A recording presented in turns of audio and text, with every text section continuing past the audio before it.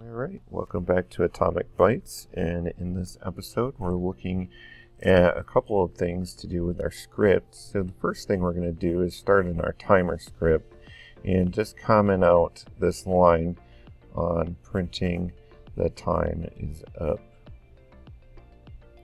And then we're going to head over to our collect objects script, and down here at the very end of the onController Collider hit method, we're going to insert a message that says a box has been collected. So it's our GameObject.find, and we're going to display this in the UI user message area.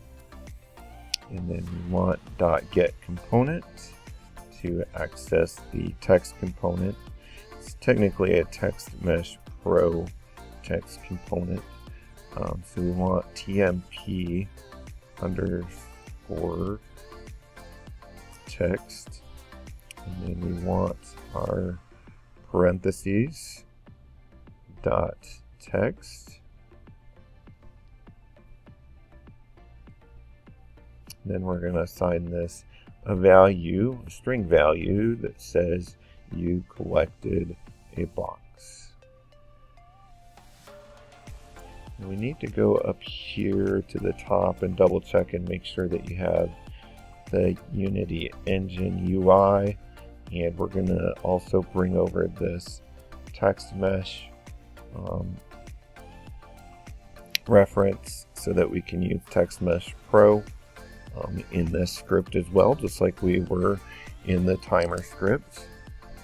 And then go ahead and save your two scripts that we've updated, and we will go back to the Unity editor and try these out in our game mode. So we've got the timer running up here on our user interface.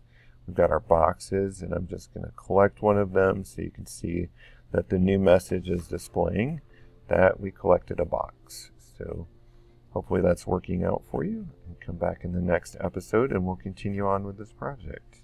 Thanks for watching.